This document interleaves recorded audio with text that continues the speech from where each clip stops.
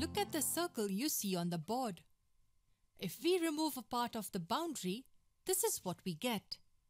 It's called an arc. The arc's length is basically a part of the circumference of the circle. How can we calculate the length of an arc? It's a curved length and cannot be measured with a scale. Let's understand a few examples. Consider this circle divided into two equal parts. They are called semicircles. Let's assume that its radius is r. What is the length of this arc marked in green? You can say that it covers half the boundary. Let's write the length of the arc under the circle. So its length will equal half multiplied by 2 pi r. This tells you that it's a part of the circumference. Now consider a circle divided into 4 equal parts, like this. What will be the length of this green arc? Since the circle is divided into 4 equal parts, the circumference will also be divided into 4 equal parts. So the length of the arc will be 1/4 of the circumference. The length of this arc is half the circumference and the length of this arc is 1/4 the circumference. Now look at this circle. Consider a part of the area of the circle. What will be the length of this green arc? It's unclear.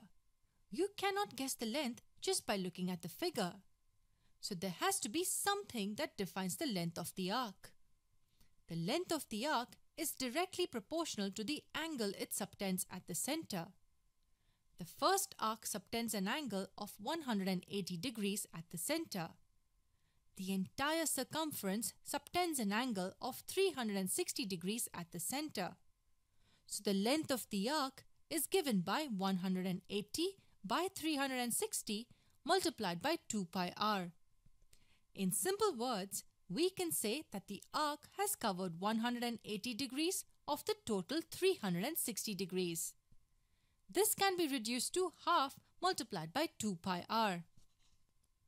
You will understand better with this second example.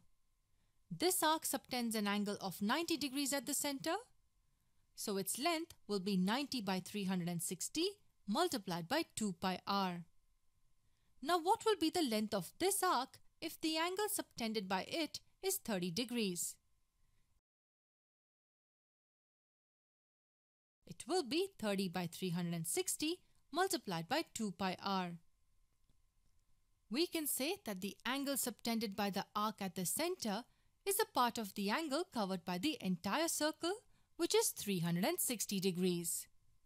So if we have to generalize it, we can say that if the angle subtended by the arc at the center is theta, then the length of the arc is theta divided by 360 multiplied by 2 pi r.